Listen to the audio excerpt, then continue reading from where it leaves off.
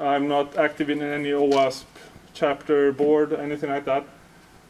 But I do know some about static code analysis tools.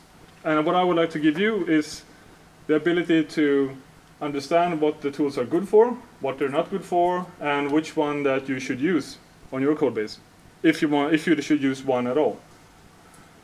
And I will start from the very, very beginning. Who has not seen Batman Begins? Okay, so almost there. Nice. Okay. But they can still stay, right? Yes, yeah, of course, you get to stay. I will tell you the most important parts. Spoiler alert. No, because I googled begin and then this one came up, so then I kind of stuck with this theme. So starting from the beginning, I'm going to start with a little bit of Java code. So this is a piece of insecure Java code. And did anything happen? No. No? There you go. Right, so this is where something starts. We get something from the servlet request. And then we put that into a variable. That variable travels down here. And then we do a database query with it here. Right?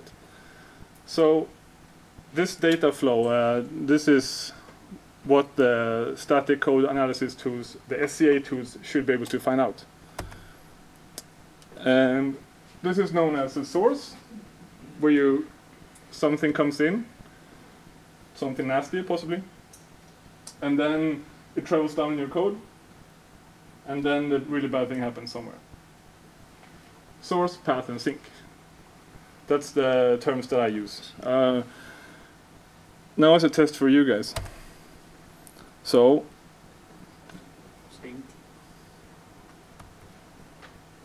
path. That wasn't a test though, but thank you.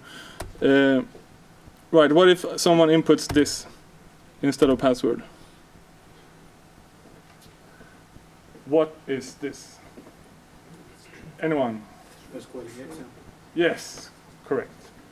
I will just show you that I also know the answer to this one. Alright, so this is what an SQL injection is about. You put in stuff that this would just evaluate to always true and give out everything about the user. So even if your password isn't correct, you will get out everything from the user.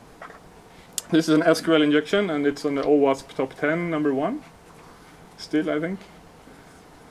OWASP top 10 is a list of dangerous stuff that could happen to your computer programs. Right, so what we're talking about here is that you have your application, you get stuff from outside, internet, whatever, and what you should do is you should validate that, and you should sanitize it before it goes into a database or before you output it again. So this is the preferred flow. And the trick here is that if your code base is 100 lines of code, then it's pretty easy to find all of this out. But when your code base looks something like this, you have a much harder problem to figure out where the stuff comes from and where it goes. And this is where tools can help you. And usually in security we talk, I say we as if I'm a security expert, did you hear that? We have black box and white box. Black box is when the code is deployed, compiled, deployed, up and running, and you have a penetration tester, maybe you have a tool like Web Inspect, something that simulates attacks on it. And white box is before, when you just have source code. So before it's compiled, before it's deployed. And static code analysis is all about the white box. So now you know the difference. And here we are at the main page. So you now did Web Security 101, and now you're ready for the next part. So I'm going to talk about the SCA tools. This is a picture from Batman Begins. Have you this seen? Liam Neeson? Any fans?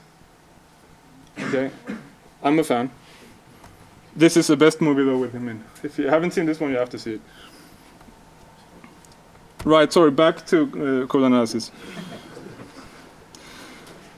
So let's start without the tools, and just because static code analysis or source code analysis is not a trademarked or copyrighted word. So in all honesty, I think that code reviews is static code analysis.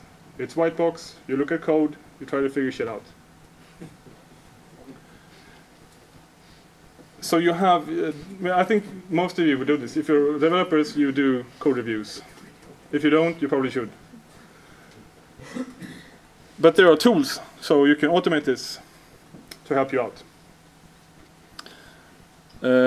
You might hate me for this, but I'm going to take the chance anyway. So there's manual work, which is looking at code together, finding out stuff, fixing it. And then there's machines that can help you out. Oh, which one is best? Manual, tools. Which one is the best? I'm going to need all of you to speak to the person right to you or left to you. It cannot be the guy that you came here with, Robin, Peter. You don't get to talk to each other. I'll give you one to 2 minutes. Discuss this with your newfound friend. I'm sorry, I hate when people do this to me, but you have to do it. Oh, nice. It worked out automatically. Right. So, who is in favor of manual work? Hands up. Groups. 1, 2, 3, 4, 5, 6, 7, 8, 9. Not only. No, that's it. Okay, that's a good one. And then tools, anyone? That should be the other 50%. Unless you're really smart. Okay. What about both? Exactly, there you go. Boom. The correct answer is, of course, a combination of the two. Sorry? Then it was a trick question. Yes, it was. That's why I'm sorry. I said you might hate me, but the point here is that a tool is only so good as the pilot or driver who is operating it. And when it comes to security vulnerabilities that these SCA tools try to find, there are usually two terms that come up. It's false negatives and false positives. And a false negative is when this happens, and then 8 to 9 months later this happens. So this is a false negative. So this is in your code, it says it's all fine, but it wasn't fine. And then we have the false positive, which is this one. I think you know what the next picture is going to be. And then this happens.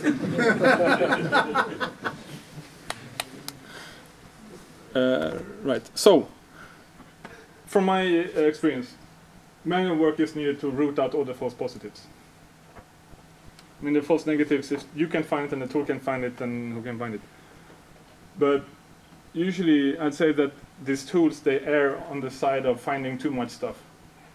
And this is where you need to report false positives and say that we don't care about this stuff. Or I remember one tool I used which said that, oh, you know, this is really bad if you're using Ruby, and it was all Java code.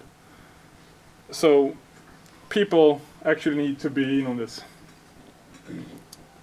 When it comes to static code analysis, have you seen any tools that handles thread synchronization and things like that? Yes, one actually. Good question. If you have any questions, just do like this guy. Just ask him out. Oh yeah, you want to know which one? Okay. Clockwork Insight. So this is OWASP top 10 that I mentioned. It's like the OWASP official list of bad stuff that can happen to you. This is top 10 2013. I think now it's been divided into different categories or something. OWASP people. The top 10 list is still there. Okay. There's another list. There are more top 10 lists. Yeah, there are more top 10 lists. Yeah. This one is 3 years old, but I think it's almost the same. They do it every third year. So it's Oh! one this year, I think. I did not know that. Okay.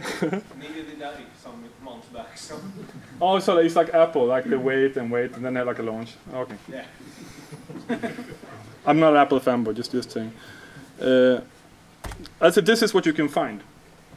with a source code analysis tool. Because who knows, this is not really code based. This is configuration issues, also not really code related. However, there's a huge difference that you need to think about. And that's the difference between the free tools and the costly ones, the non-free ones. And what Liam is thinking about here is that there's flow tracing and there's pattern matching. Those are the two ways of doing source code analysis. And out of the ones in OWASP 10, this is how I estimate who can find what. So pattern matching can do this and this, and then you need flow tracing for the rest. If you try to use pattern matching for the rest, you will have tons and tons of false positives, I'm sure. And the thing here is that pattern matching is usually free, like PMD. Anyone uses that one? Find bugs, yeah. They're free. Not super interesting though. And sonarQube is another one, free one. But sonarQube, I say, is more interesting. You can plug in some flow tracing purchased tools into it as well. And flow tracing, we have this one. So this is the one that I worked on for 3 years, so I know very well how it works. And from my experience and comparing to competitors, I'd say that they work in pretty much the same way. I will get to the details, but I'm not employed here anymore, so I'm not a salesperson, so you don't have to buy this one. But if you do, someone in Taiwan will be very happy. And what it does is that CodeSecure just takes in all the source code and builds a tree of its own, like an abstract syntax tree or something that represents the code base. And then it starts out by looking at the root, where can I get in, here are the sources, sort of trace around inside the tree, and then it will find some things for you. And this is a thing we added. Yes, sorry. How much time does that process take? Excellent question. How long time does it take to drive a car? Depends on where you're going. So it depends on how big your code base is. And on a WebGoat, which is code base of maybe 100,000 lines, something, it took roughly 20 minutes to build the tree and then do the tracing. I know some tools that are faster and some that are slower, but it's usually suggested for nightly builds. You shouldn't sit around and wait for it. If you have a code base of 500,000 lines of code, then it could take hours.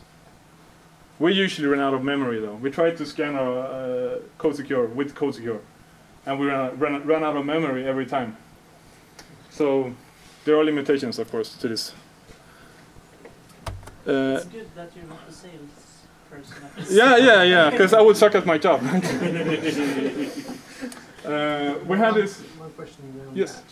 that. The tools I've seen increase more exponentially the greater the code base becomes.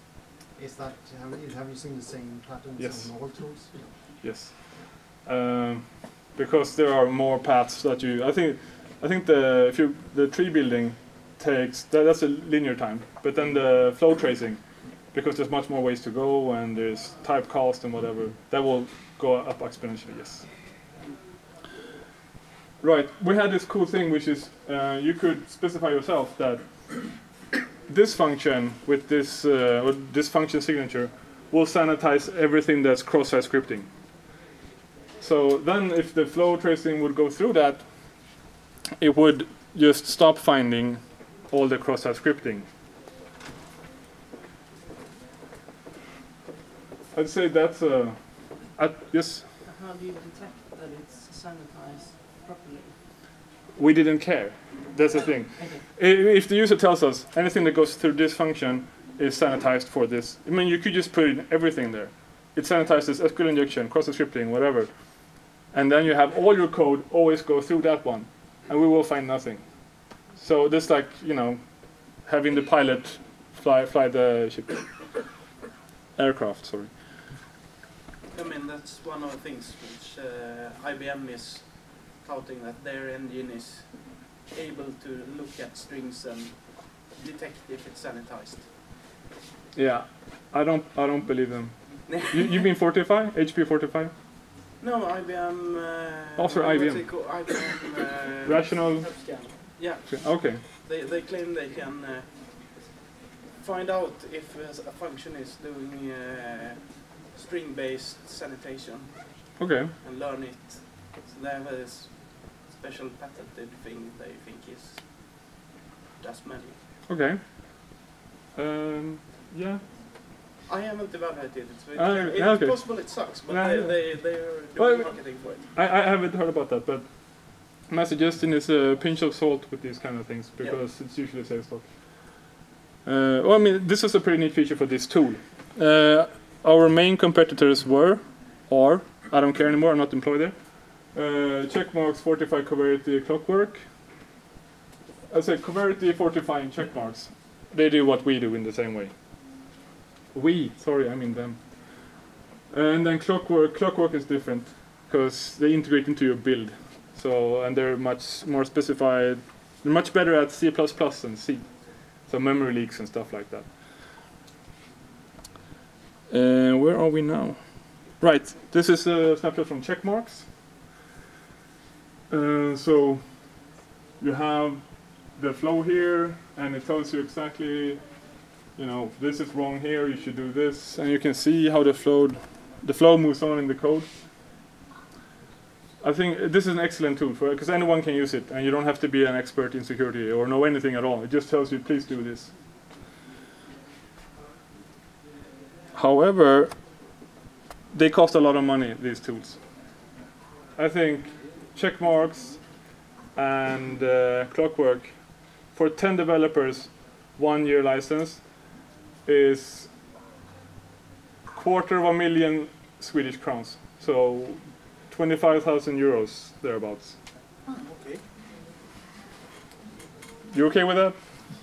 It means 2,500 euros per developer per year, so that's much less than what we pay for tools at my work. Oh, okay.